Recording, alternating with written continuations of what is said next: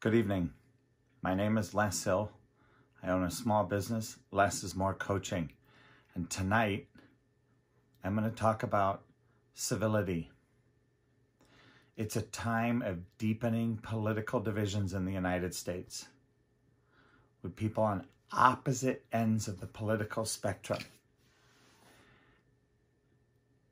And it's been growing for decades. I'd like to start with just sharing with you the definition of civility according to Merriam-Webster. It has a couple of definitions. Civilized conduct. Civility, courteous, politeness. And the second, a polite act or expression. The example they use there, the men briefly exchanged civilities before the meeting began. Today I was asked to speak about civility. The thing that I noticed is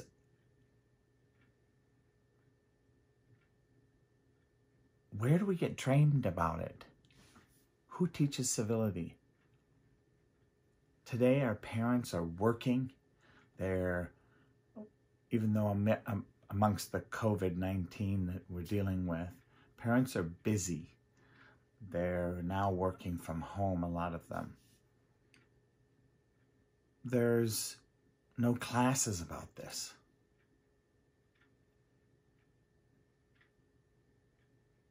So I did a little research. And what I came up with was a quote that I really enjoyed. And it's, civility is the baseline of respect that we owe one another in public life. That was quoted by Keith Bybee, the author of How Civility Works.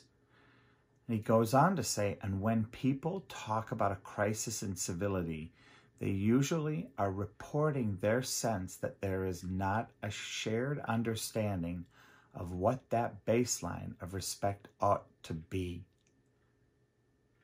I pondered that. And then I looked at one of the things I currently don't necessarily agree with our president, President Trump. I've respected him for a lot of his business acumen. There are many viewpoints about that out there.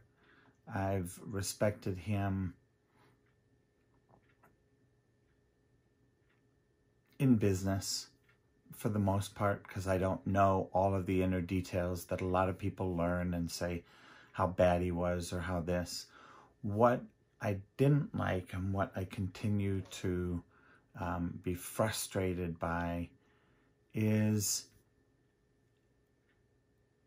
his texting, his tweeting, his languaging of calling somebody a loser or dumb as a rock or fat pig, and when he's describing his critics, and calls animals to immigrants. And I look and I go, that doesn't harbor respect. It's not very civil. The question tonight is, where are you not civil in your language? Where do you say things about people in different jobs, different positions, where you are suddenly not responsible for what you're saying and how it is heard by the people around you, by your kids, by your significant other?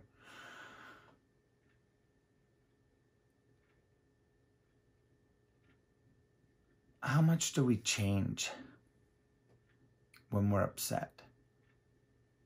Where does our degree of civility go to when we get defensive, when we're excited? These are all things that, for me as a coach, I look at studying with my clients. I just finished reading an article about nonverbal communication. One of the things I do a lot of work with every single day. And the telltale signs. And one of the things that was spoken about was something that made me laugh, and I thought I would share that with you from this speaker. He was saying, why do we bite our lips? And he jokingly said, well, as adults, we can't stick our thumb in our mouth and pacify ourselves. So instead we chew the inside of our lip as a way to pacify ourselves in the moment.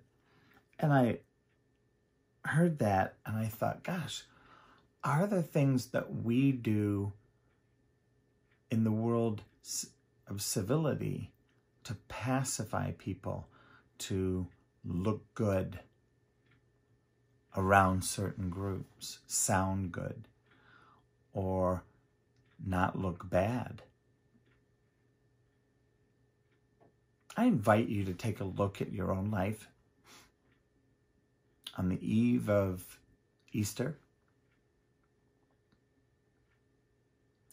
and see where in your life can you take your level of civility from here to here.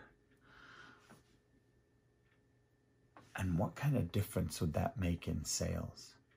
What kind of difference would that make in demonstrating to your employees or to your kids the seriousness of what it is